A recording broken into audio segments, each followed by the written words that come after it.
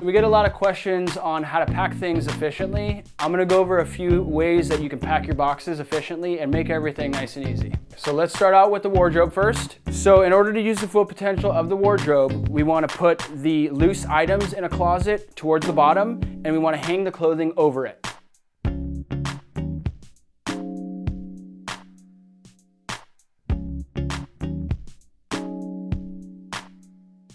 So when we do this, we're using the whole box and we're not wasting any space, which saves you money with less boxes and saves room in a truck to where we can fit more items into the truck efficiently.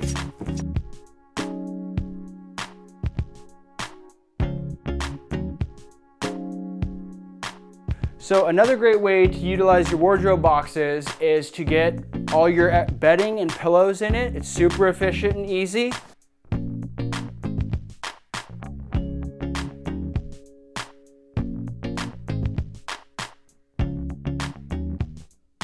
So oftentimes customers will bag things up, like random stuff like all the bedding, and take it in multiple trips. Now if you simplify it with the wardrobe, it makes it a lot easier to get it all in one nice little box and take it away with one trip of a dolly.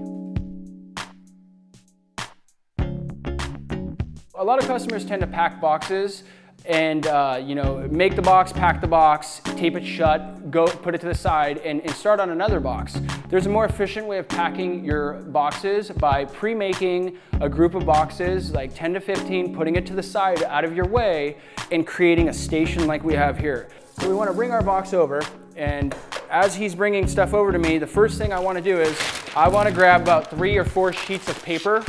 I want to throw them at the bottom of the box before anything even goes in there, so that I have a little shock absorber, okay? Then I set the glass in the center, fold, fold, fold, wrap, straight into the box. Same thing.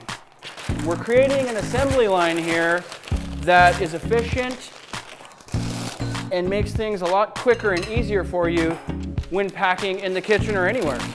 So once you've packed your box completely to the top with all your contents, the reason behind packing it full is so that you don't compromise the box and it doesn't crush or tip over from not being completely full. You want to tape it and you want to put your knee into the box and pull it with your hand to close the gap of the box so it doesn't compromise the box as well. Now you've completed your box. It's great to label all of your boxes immediately, because if you don't, it could lead to some headaches down the road when you get to your destination and you don't know where the boxes go. So this was the kitchen, so we're gonna go kitchen, dishes. So if you do choose to do the packing yourself, make sure you do the 2 things that we went over, and that's packing your wardrobe boxes correctly and creating your moving stations to pack efficiently. Now, if you do these 2 things, they're gonna make your packing job a lot easier, and they're gonna make us moving your stuff a lot more efficient.